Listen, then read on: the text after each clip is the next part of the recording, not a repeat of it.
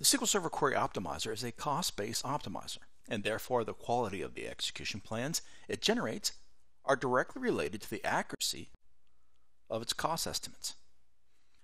During query optimization, SQL Server explores many plans, estimates their relative costs, and selects the most efficient one.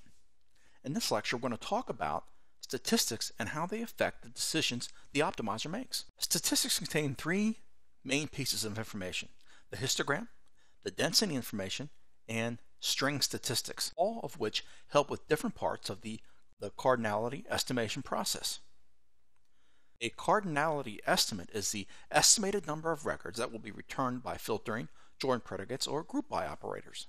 Selectivity, another core concept and key term, is a concept similar to cardinality estimation, which can be described as the percentage of rows from an input that satisfy a predicate. For example, a highly selective predicate returns a small number of rows. Statistics are created in several ways. Automatically by the query optimizer.